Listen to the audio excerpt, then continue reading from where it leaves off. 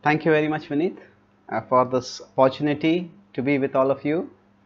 If at any time my audio goes down or there's any technical issue, anyone in the audience can just message us and then we will try to correct it. And if you have any questions, you could type it preferably in private to Vineet, and then he will forward it to me and I'll try to answer them. Thank you for joining today. And our topic is Karuna amid Corona, and I'll talk about this in three broad parts, which is we have three sessions over here. We'll be looking at how do we find compassion, how do we gain a better perspective by which we can be compassionate ourselves, we can see compassion in the outer world, and we can become a channel for compassion. So there will be three broad themes: look inside, look up, and look ahead. And based on these three themes, we'll have the three sessions. And each session I will be concluding with one practical exercise and one succinct carry home message. And the practical exercise will be something which you could do as a part of journaling for looking inside, for looking up, and looking ahead. So these are the three sessions which I'll be taking, and the overview of what we are going to take in this session: look inside. What can we change? What is worth changing, and how can we change it? Now, this is a situation of, we could say, unprecedented changes, along with at least in terms of our lived history or our recently experienced history, and extraordinary sense of powerlessness.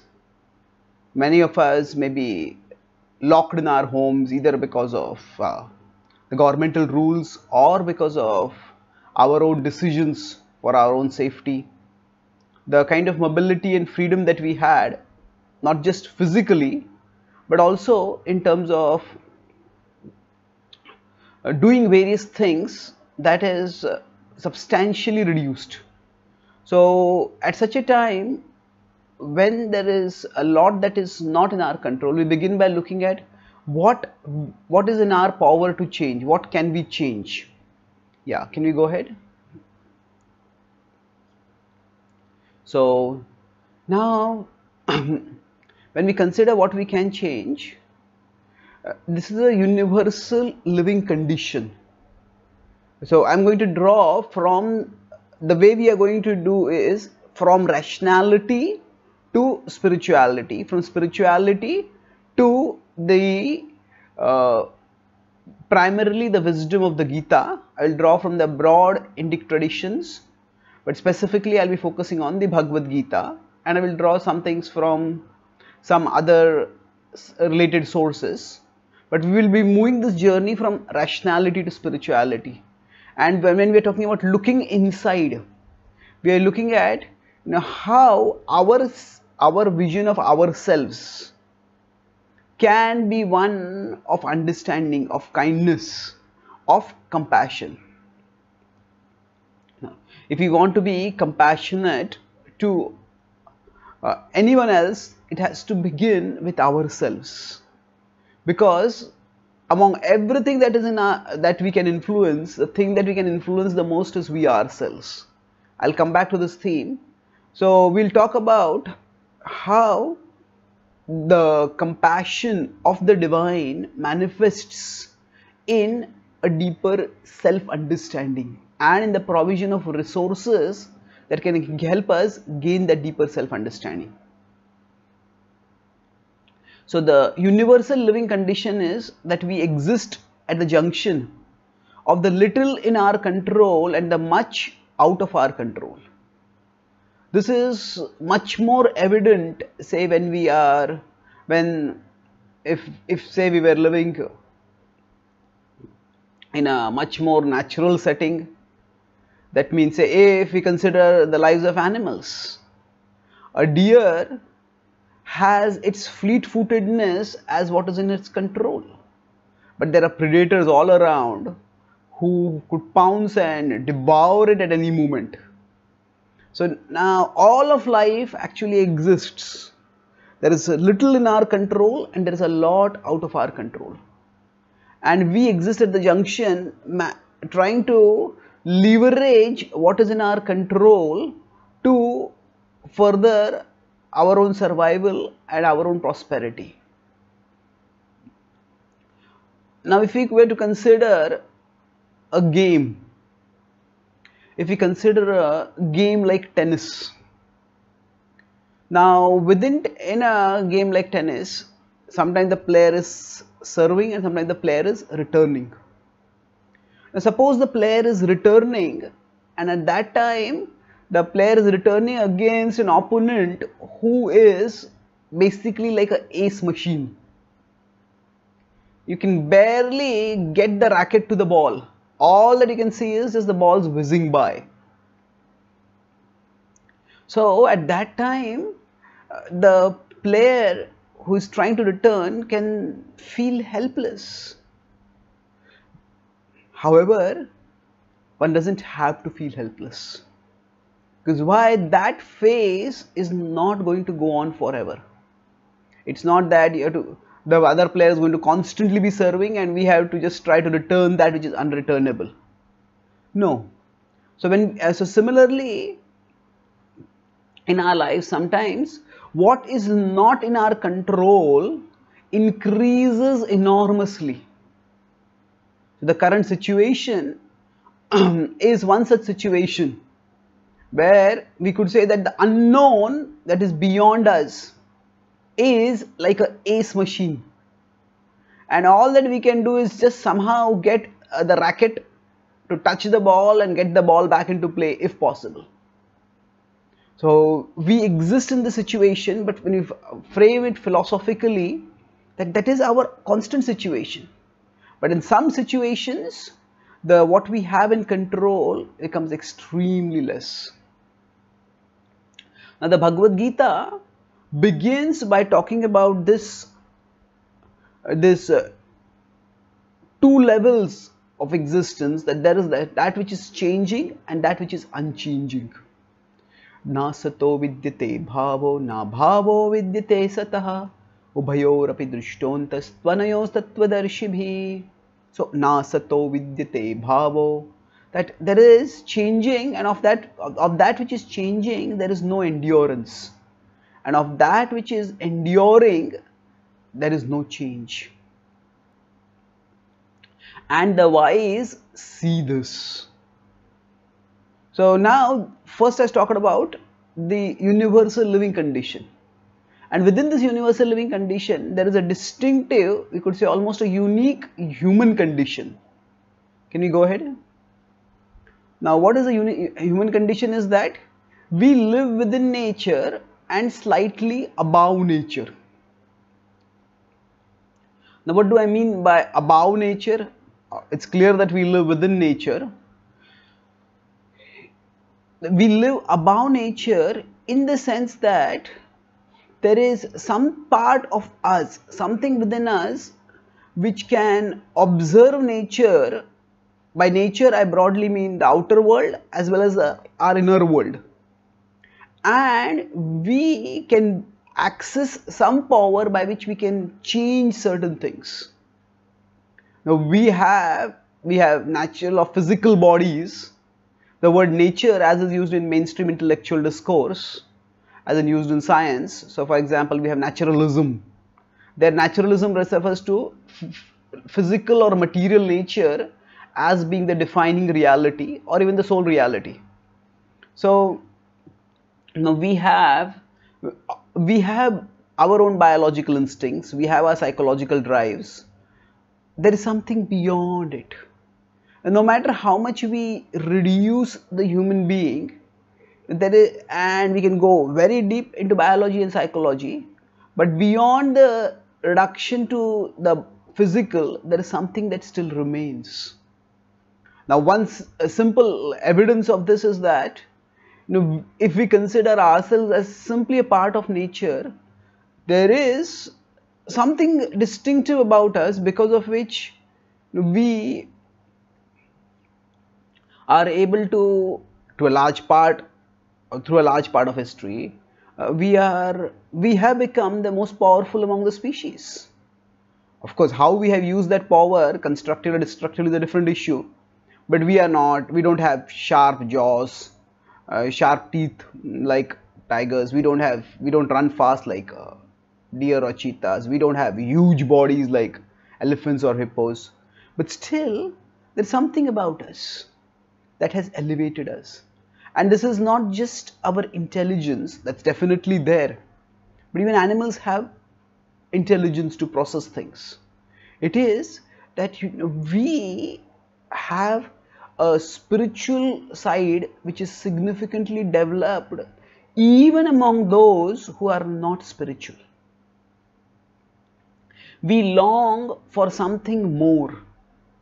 Now we long to find meaning. We long to find purpose. We long for something lasting. So, although we have our biological drives, we can also examine our biological drives. We can observe them, we can examine them, we can curtail them. All living beings eat.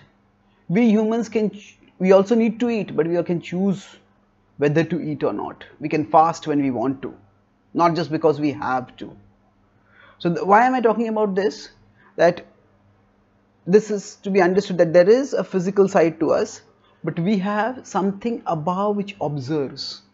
And because it observes, we can think further than the immediate future. We can plan consciously.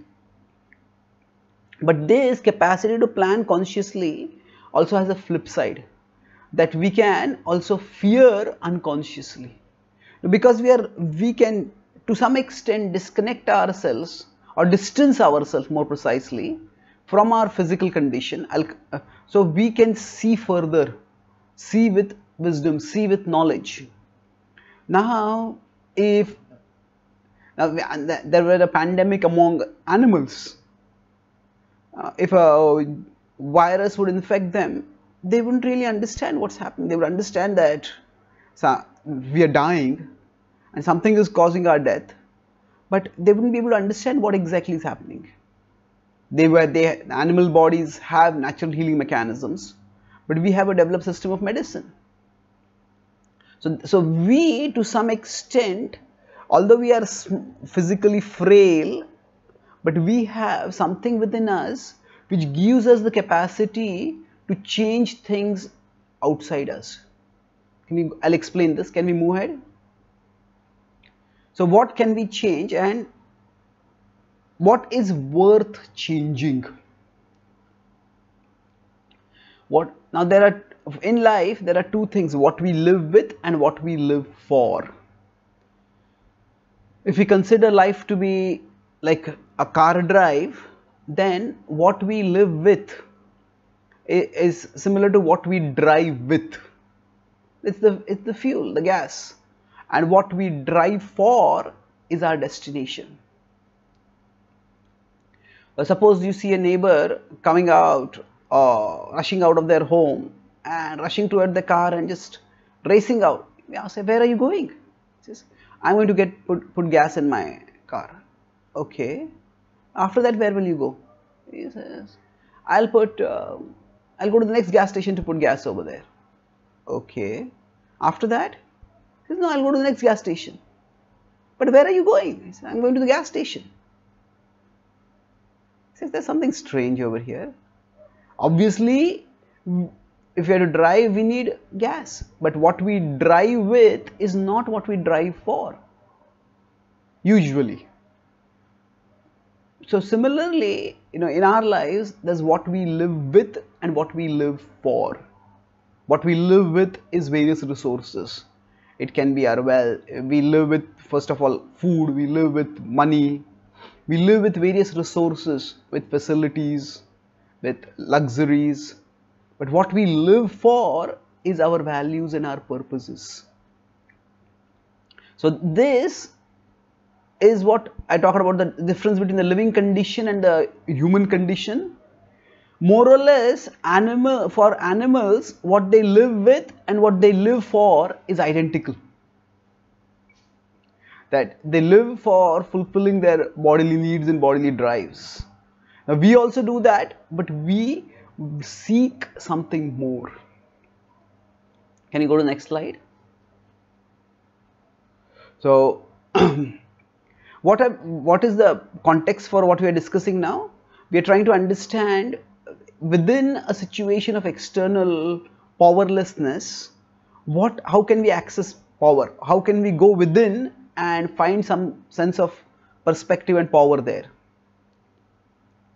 So what we live with and what we live for. Now when we keep improving what we live with, that leads to external development, and that gives us outer power. And when we improve, enrich, enhance what we live with, that leads to internal development, and that gives us inner power. Over the last few centuries, we have had phenomenal scientific development, and that has given us access to outer power of the kind that we would not have, and even royalty wouldn't have dreamt about a few centuries ago. We have airplanes, we have telecommunication, we have air conditioning. So all this is indicative that we have extraordinary outer power. So outer power is largely associated with what we live for. So it's what we live with. Inner power refers to what we live for. So we can say resources and purposes. Can we go ahead? So when what we live with becomes what we live for, we soon end up with nothing to live for. Of course, within also we have nothing to live for. But what that means is that if suppose somebody starts living only for eating, okay, you can eat, but how long? If somebody decides that, okay, my only goal in life is to earn money, that's good, we all need money. But when what we live with becomes what we live for, eventually we find that life starts becoming meaningless. Life starts becoming very superficial. So what I said till now, I'll be summarizing in one diagram. Can you go ahead now? Yeah. Oh. Okay. This diagram has not come out. I exported as the PDF. The diagram didn't come out properly. So basically what is there is, on the x-axis is inner power, on the y-axis is outer power. So inner power low or high, outer power low or high. So when we have low inner power and low outer power, that's the time when we are ineffective. Whatever we do, it's just we can't do much. we more or less helpless, we are powerless. Now when that is a state of misery, when we have no inner power and no outer power, and we need to get out of that. Now, this is a stage where we just find it unbearable to live like this. So to some extent, the situation that we are in, many of us might feel that we are in this first quadrant, but suddenly we have active busy lives, and suddenly we have been reduced to a situation of great powerlessness. So now when we get out of this first quadrant, we can go to any of the other three quadrants. Now if we focus on gaining outer power, that means we rise up. So then what happens? We have lot of outer power but low inner power. Remember, the x-axis is inner power, the y-axis is outer power. So when we go up to if we start from the left bottom as quadrant 1, quadrant 2, quadrant 3, quadrant 4, then now a lot of outer power without much inner power can be destructive. Perhaps the most graphic example of this could be, say, the school shooters who haunt the American imagination, especially within the educational system. There can be people with wild minds and powerful machines. Martin Luther King predicted this several decades ago when he said that we have guided missiles and misguided men. Our technological power has outrun our spiritual power. So at such a time we end up becoming destructive. We have outer power and less inner power.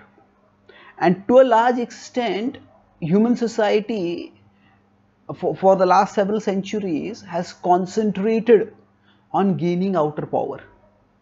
And by gaining outer power, we have transformed our outer world. But in the process, many of us have not focused on gaining inner power.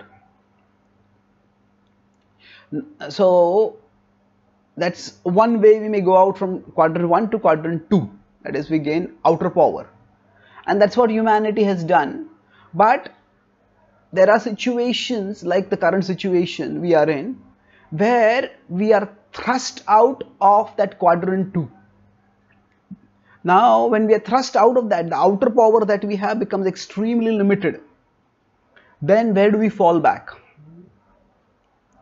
Now either we might sink back. If outer power is the only power we thought of as power, then we might feel ourselves powerlessness. Now when I am talking about powerless or outer, we not having much outer power, I am talking about this more at an individual level. So at a scientific and technological level, we have researchers and medical healthcare professionals who are working extremely hard to treat people, to find out, to care for people who can't be treated, and to find out some medicines to cure it, to vaccinate us from it eventually. So this is important.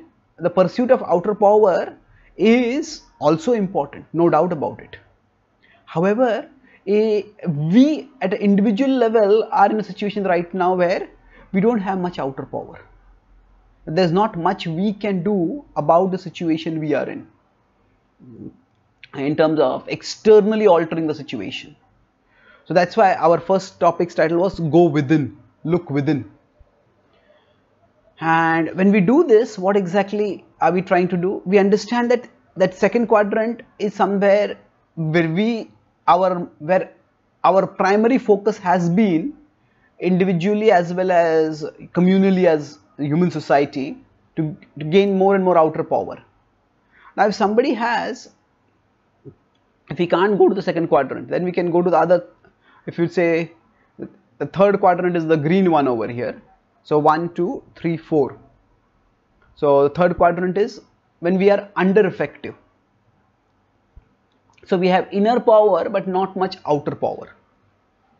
So at least we can manage, we can control our emotions, our inner world. So now because we can't do much in the outer world, so we may not be as effective as we would like to be. But that doesn't mean that we have no power. Now the most effective individuals are those who have both inner and outer power. So they can manage, they understand their own values and purposes. So in terms of what we live with and what we live for, we could say outer power is to have resources with us, to what we live with, that we have abundantly. And inner power is what we live for. Our values, our purposes are clear to us. So when there is this marriage of purposes and resources, of inner power and outer power, that is the time when we are most effective. So now how can we, so we are talking about look within, and then we are looking at, we look at through parts, what can we change and what is worth changing. So what can we change? We have something which we can change, we discussed that, and largely our energy has been focused on changing our externals, what we live with. Now, how can we change what we live for? So I'll use this acronym GET, G-E-T, to explain this. That how, so the essence of, say, scientific or technological growth is to give us outer power. The essence of spiritual growth is to give us inner power. And situations like this, we can see a divine compassion, and we can have compassion on ourselves by accessing inner power, by seeking to grow spiritually. So GET is G-E-T, gain self-understanding, experience inner peace, and tap spiritual power. Gain self-understanding. Can we go ahead? Now the Bhagavad-Gītā for self-understanding, it's a very empowering guidebook. And it says that our existence has 3 levels: body, mind, and soul, consciousness, spirit. These are not exactly interchangeable terms, but for our purposes, we can see them as synonymous: spirit, consciousness, soul. So the one way to understand this is through a metaphor of software. So there's the body is like the hardware, the mind is the software, and the soul is the user. So within the hardware, there is a lot that we have improved through technology. So at a physical level, we have comforts, we have facilities far better than in the past. Now we are going to talk at the level of the mind and at the level of the spirit. What is it that is possible for us to do? So at the level of the hardware, now individually there is not much we can do. At the level of the body, not much is in our control. When we talk about outer power and inner power, we look at the level of the mind and at the level of the soul. What is it that we can do? Now sometimes the mind and the soul are equated. So anything above the body or beyond the physical is often thought of as spiritual. That's why we have mind-body medicine or mind over matter. That's a common phrase. And the idea over there is that there is something beyond the physical, and that we call as the mind. Now it is true, the mind is beyond the physical. So the Gita differentiates between the mental and the spiritual. And the idea is that in the inner world, there are multiple levels. In the inner world, I'll repeat this, there are multiple levels. That's why sometimes we may see that we do certain things and we wonder, why did I do that? And it was not that somebody from outside prompted us to do it. We ourselves felt like doing it and we did it. But then later on we thought, why shouldn't I have done this? So it's almost like there are 2 persons within us, one more impulsive, the other more reflective. And sometimes the impulsive person wins, and then after that the reflective person wonders what happened. So we could say the impulsive side within us is the mind, and the person who can the part of us which can abstract from ourselves and observe ourselves. We can observe our mind also. That part, which is who we essentially are, is the soul. So the Bhagavad-Gītā talks about this dual sense of the self in one of its most enigmatic verses, that is 6.5. Uddharedatmanatmanam natmanam avasadayet atmaiva yatmano bandhur atmaiva ripuratmanaha. Says, elevate yourself with yourself. Don't degrade yourself with yourself. For the self is the friend of the self, and the self is also the enemy of the self. Now this dual sense of the self is best understood by that one self is the mind. So the mind is like a software, and the software keeps giving us pop-ups. Do this. Try this out. Watch this. Do that. And if we get caught in whatever pop-ups come up over there, then we get distracted, we get lost. So for us, we will explore this dual sense of the self later. But for gaining inner power, if we don't have this understanding of the difference between the mind and the soul, then sometimes we find that we are our worst enemies. In say, in times like these where we are physically restricted, constrained in what we can do, this is a time to go within. But unless we have a proper understanding of what going within means, we might find that our inside is a flickering, turbulent and misleading mess. We have all kinds of drives and cravings and urges and wild emotions going on inside us at times. So to go within means we have to go deep within, go beyond the mind to the essence of who we are, to the soul. Can you go ahead? So what this means is that we are talking about the acronym GET, G-E-T. This is the concluding part of what we are discussing. So gain self-understanding. So self-understanding is what? As spiritual beings, we are eternal. That beyond our virus-prone bodies, we are virus-proof souls. That we exist from our bodies are associated with our physical situations. Our minds are associated with various emotions. But we exist beyond our bodies and beyond our minds. We exist as spiritual beings. So there is a part of us which is eternal, which is indestructible. There is a part of us which exists beyond the ups and downs of daily life. And it is that part which we need to seek, which we need to situate ourselves in. In fact, that is not a part, that is the essence of who we are. So to give an example, say somebody might be caught in a virtual reality where say they are watching a movie in which a lot of say violent, destructive action is happening. And it's not just a movie they are watching, say they are playing a simulation.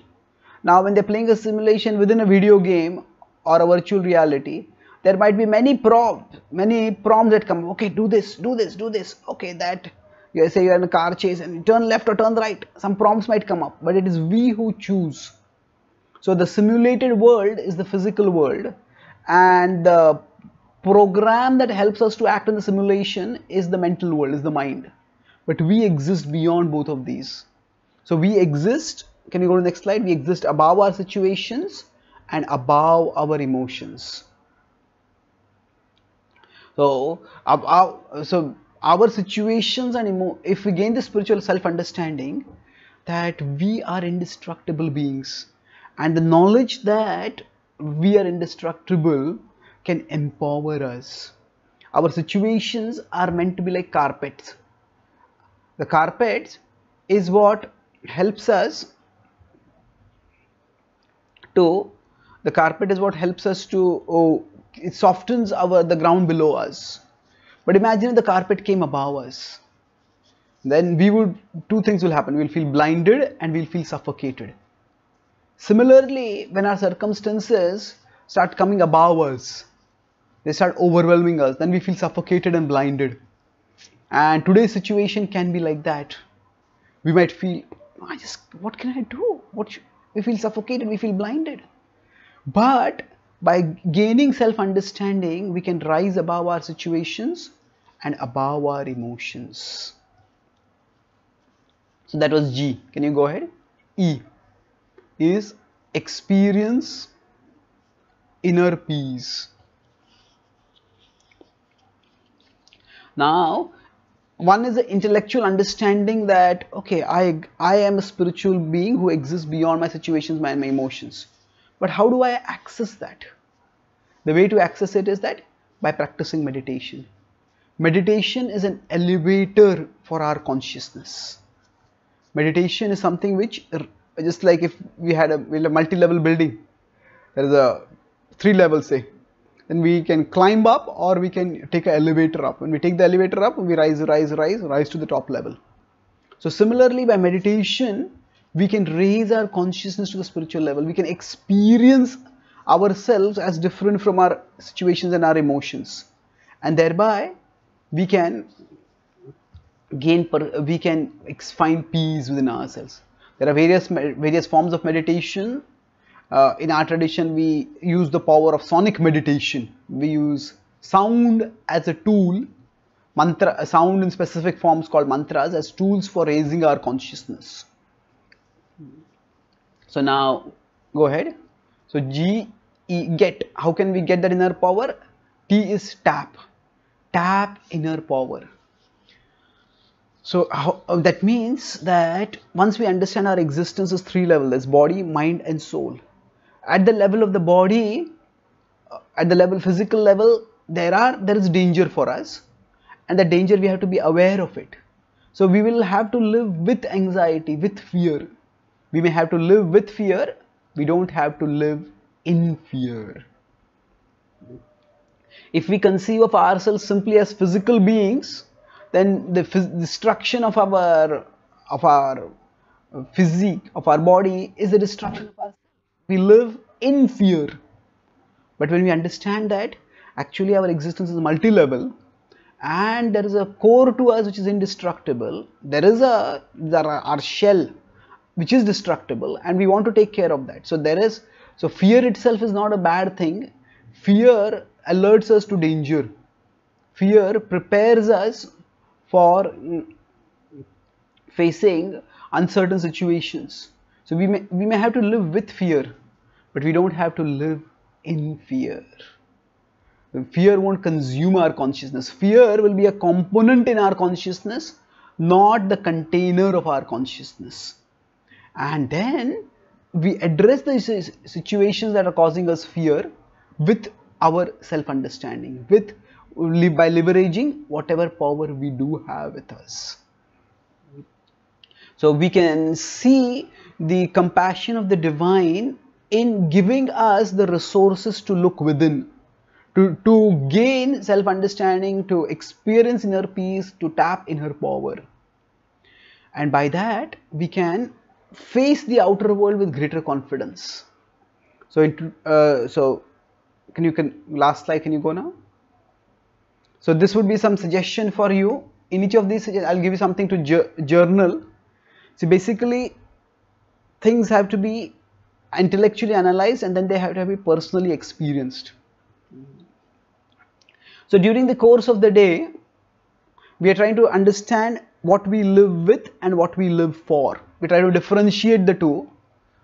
Quite often we live in an externally driven sense, and we feel a lot of emotions associated with the external world. So what are the emotions you feel most strongly?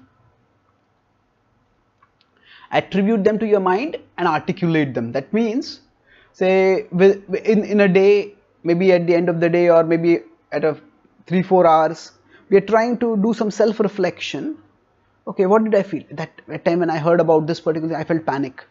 When I heard about this, I felt some hope. When I heard about this particular news, when I heard about that, I felt annoyance, I felt anger.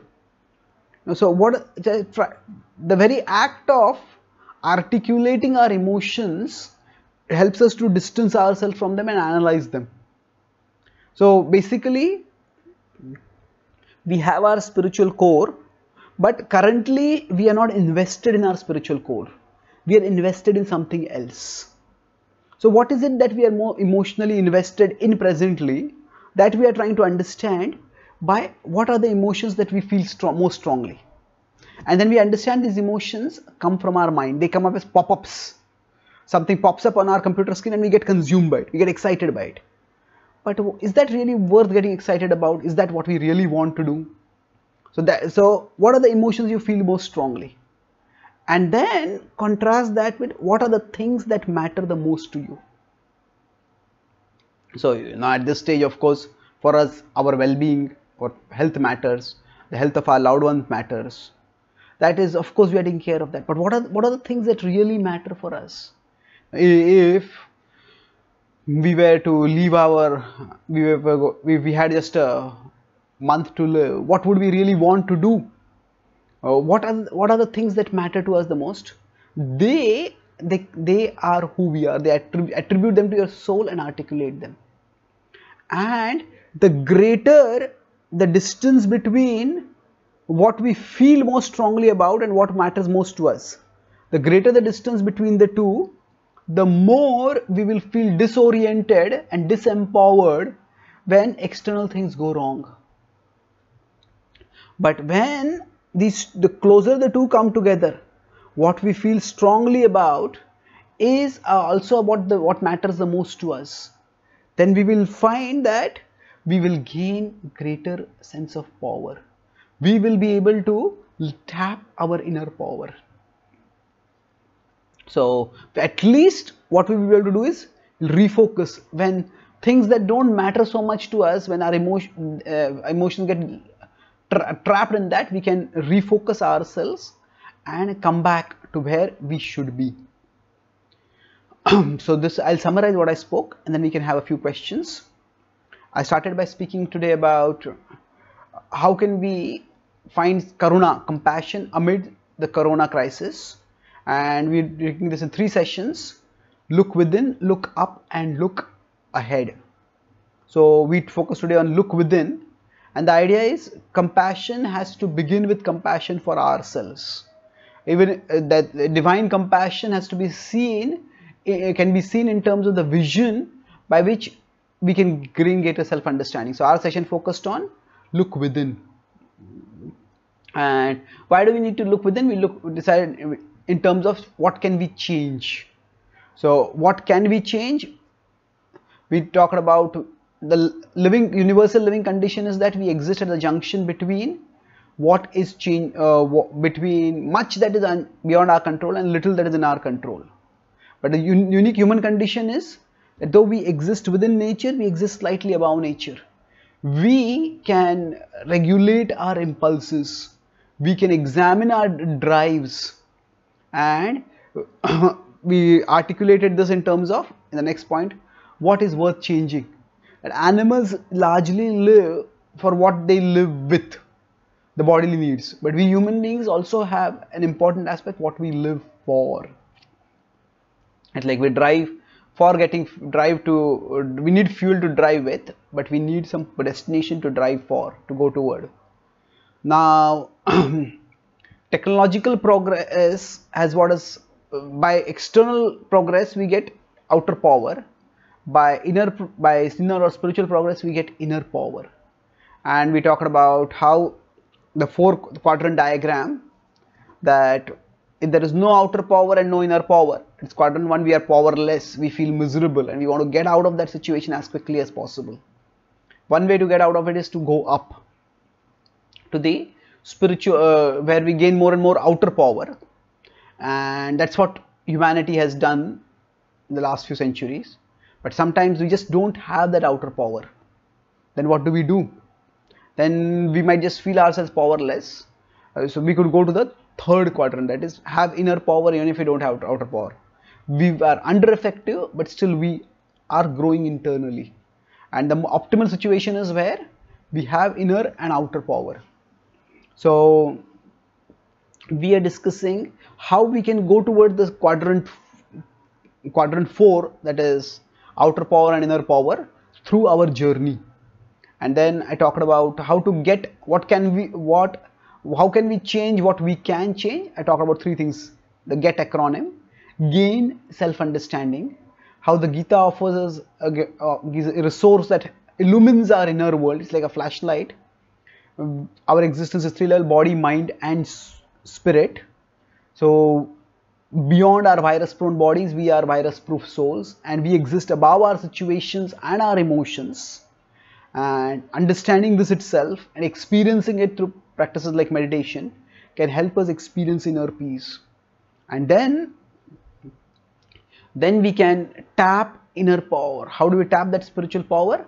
By understanding that in such a situation, fear is going to be there, but fear can be a part of our consciousness, not the whole of our consciousness. We may have to live with fear, but not in fear. And to differentiate between this with fear and in fear, we discussed about try to understand through journaling where we are emotionally invested and where we want to, what is that actually matters for us. So the lesser the gap between what triggers our emotions and what matters the most to us, therein we will be able to tap more and more inner power and move forward in our lives.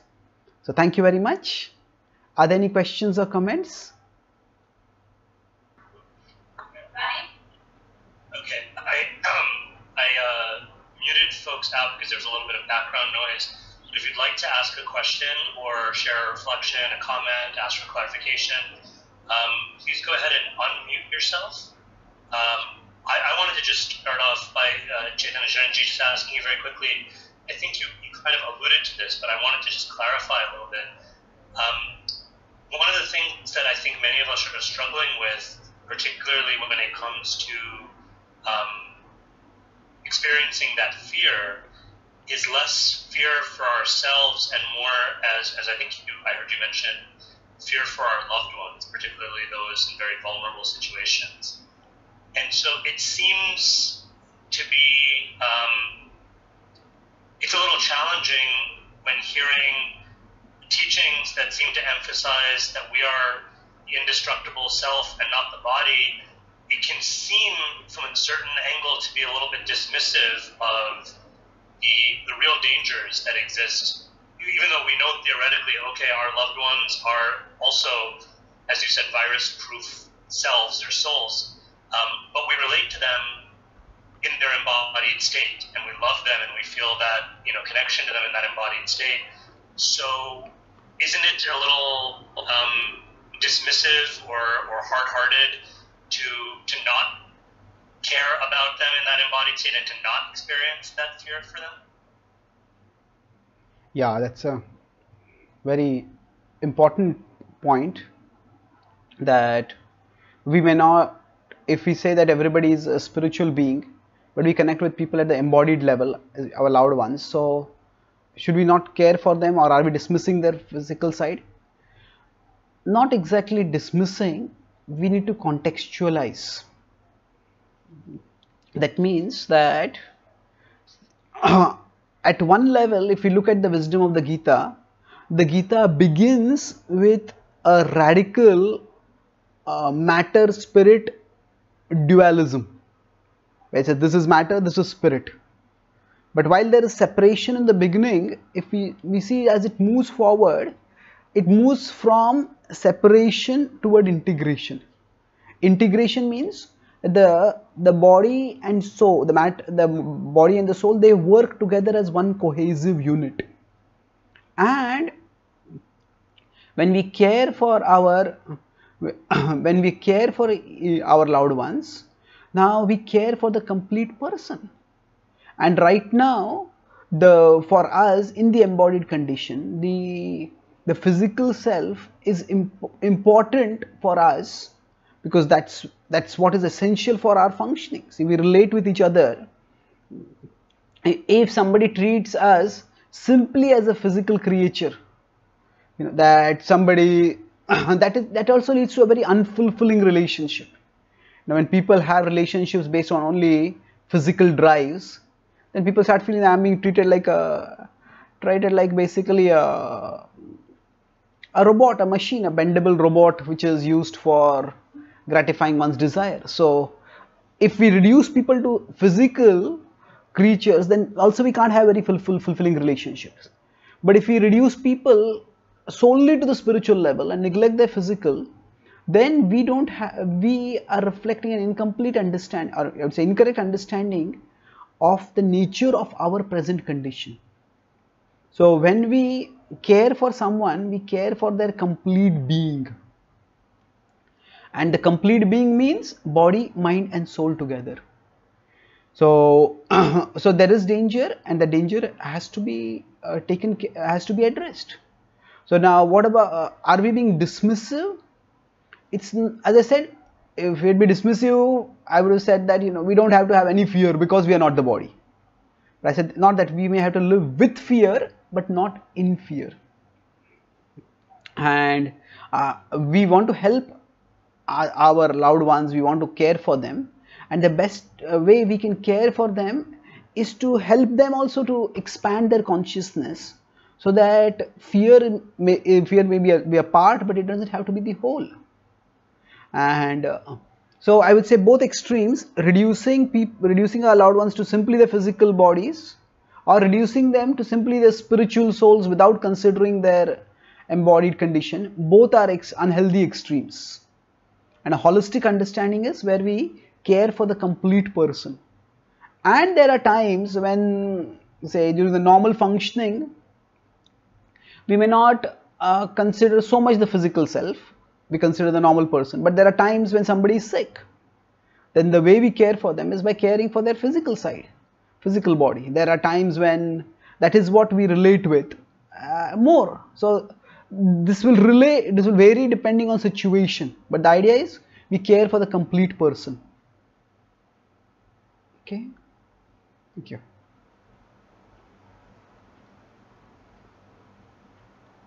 Thank you. I'll just read a question that came through over the chat window. I think some folks need to keep muted out because of other noises going on their side. But someone is asking, how would you respond to the idea that spiritualists are being selfish or indulgent by focusing on meditation at a time when so many people are in need of help? Okay.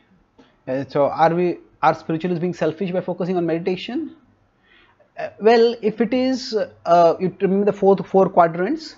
If somebody stays stuck in the third quadrant and doesn't at all come to the fourth quadrant, third quadrant is inner power but no outer power. And somebody worst is that they are not even in the third quadrant, they are actually in the first quadrant but pretending to be in the third quadrant. That means one is not even developing inner power, but one is using meditation as a way to escape from the outer world. Then as a way to evade one's responsibilities. That is unhealthy. There are some people who do this, but that's not what spirituality is all about. If we consider the Bhagavad-Gītā, it is about a warrior, Arjuna, who had a serious responsibility and he wanted to flee from that responsibility. The Bhagavad-Gītā told him, no, you can have a spiritual vision inside, but you make your material contribution outside. So meditation is meant to help us gain inner power so that we can contribute externally. Now, how exactly, in what situation one contributes, that will vary. So is it that we just meditate and don't do anything else? No, we try to contribute to society in whatever way we can, and meditation is also one way. Now, if we consider in today's world, while a lot of practical help is needed, but more important than that is fear management. Now, resource management is an important thing, but fear, and if it grips people, it can go toward panic. And once it goes towards panic, it can often, when we are panicky, then our reaction to a problem becomes a bigger problem than the problem itself. Just like, say, if there is fire in if there's a closed crowded place, like say a movie theater, and the fire causes some casualties, but the stampede when people try to flee from it causes greater casualties.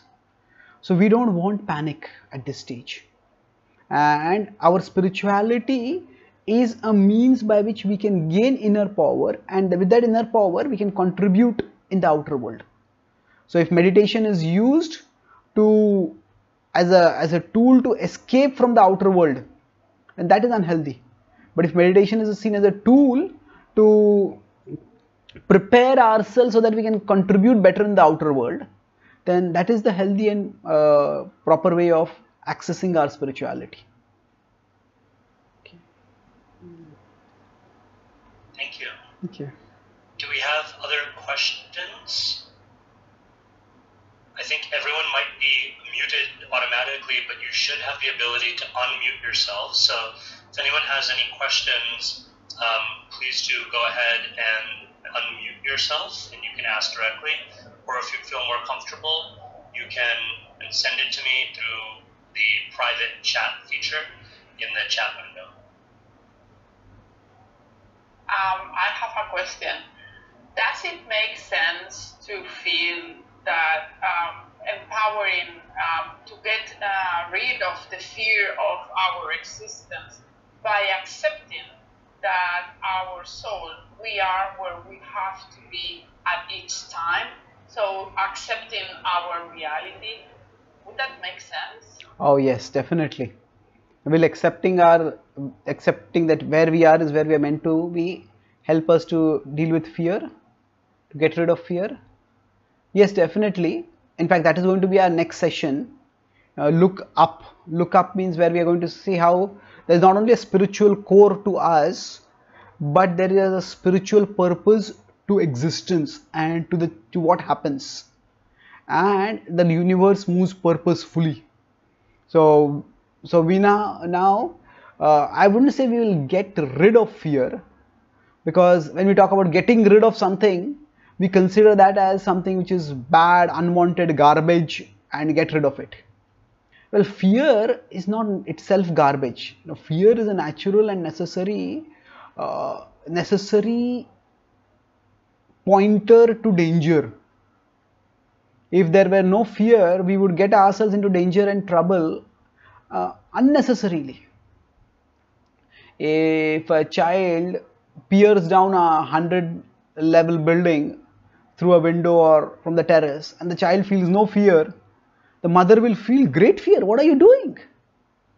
So people who are, there's a difference between being courageous and being foolhardy.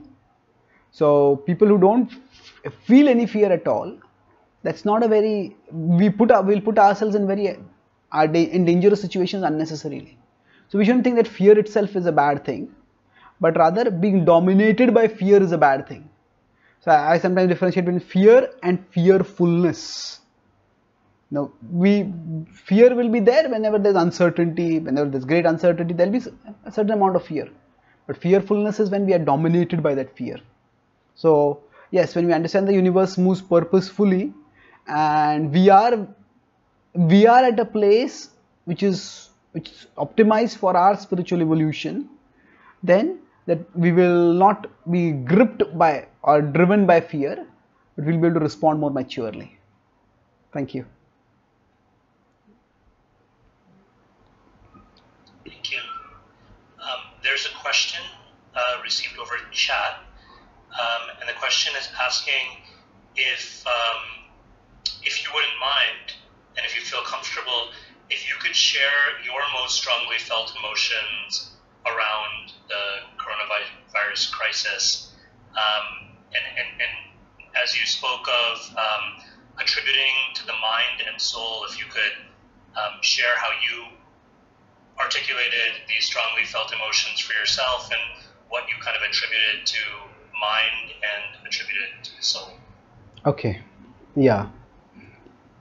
So my emotions and how I attributed them over the last, say, couple of weeks or so, I was on a speaking tour, and I was in Australia and then New Zealand, and then I was supposed to go to Australia and then come to America, but then I had to cancel that, and I am now back in India.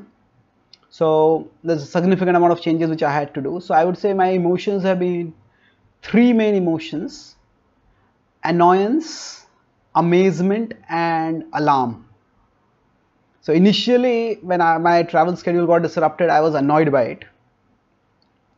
Then as I'm seeing amazement, not in the sense of amusement, but amazement simply in the sense of how the whole world with its huge economy, with its great power, can be brought to a standstill. It's amazing. And then alarm has been there, because it's an alarming situation in some ways. So I would say that the way I dealt with it is that I am trying to grow spiritually myself and share resources for spiritual growth. And if I keep that as my purpose, so there is, as I said, what we live with and what we live for. So traveling around, speaking, making various plans by which I could do these things. This is the external part. And when the external part is not, suddenly the control is taken away, then what is it that really matters for me? So ultimately, I feel that what I share primarily is spiritual resources through sound, by speaking, and writing is also through sound. So, and it's not just when I'm speaking, I try to, I'm not speaking to others alone, I'm speaking in a sense primarily to myself, because when we speak, we understand things better, we assimilate them more. So I'm trying to recognize that, I'm trying to remind myself and refocus that, now, although the external arrangements have been disrupted for me, but the core purpose of what I was trying to do, that is to share spiritual resources for raising one's consciousness, my own consciousness as others' consciousness, that I can do even without being able to necessarily physically travel. After I came back from New Zealand, I have been in self-isolation. So I was at one level, probably the previous 14 days, I must, in 1 week I must have traveled thousands of miles, and now in the last 1 week I haven't even got out of my room. So the externals can change drastically, but if this is the change in the external, sometimes we get so caught in the externals that we forget what is the purpose we are doing it for. So I am trying to take this opportunity to come closer to my purpose, which is to deepen my connection with spiritual sound. Spiritual sound refers to mantras, spiritual sound refers to the wisdom texts as they are articulated, and as through speaking, through writing. I'm trying to connect myself more and trying to share that connection more with others. I hope that helps. Thank you. Thank you. Thank you. I hope I'm not putting you too much on the spot or No. embarrassing you in any way, but I'm fine. also I hope you're doing well on the physical level. I know, and many of us who've known you for some time know that in this life you faced a number of health challenges as well, and so definitely feeling some concern around that, and hoping that just hoping that you're in a safe, protected space, and it sounds like you are, and that self-isolation is a good thing right now. Yes, I am. Thank you for your concern, and I hope that you and your family are also doing well. Thank you. Thank you. Thank you. We're arriving, or we've arrived at the end of our time together for this session, and of course we'll continue tomorrow from 11 to noon, and then again conclude with a session on Sunday from 11 to noon. Would you just take a minute or two to give us a little bit of a sneak preview of what we might examine tomorrow and on Sunday? Okay, yeah. So I'm going to talk about tomorrow, as I said, look up. We'll try to understand the role of divinity in the shaping of things in our life. So tomorrow I'll be talking about, today I talked about this acronym GET. Tomorrow I'll be talking about an acronym called ACT, which will be more about how we look at the nature of the divine and make sense of things in terms of how they happen in life and why they happen. So there is, I'll talk about destiny, free will, and I'll talk about evil and free will in that context. So the focus will be in tomorrow's session on, we look within to understand our situation, but we look at the big picture, and then we try to place ourselves within that big picture by understanding that the totality of reality is ultimately congenial, it's not hostile. And in the last session I'll be talking about some practical steps that we can take when we are facing life challenges. We'll talk about look ahead, whether we should look long term, we should look short term, and how can we take practical steps to move on when we are in situations of fear and uncertainty. Okay, so thank you very much for joining today. I look forward to being with you tomorrow and day after.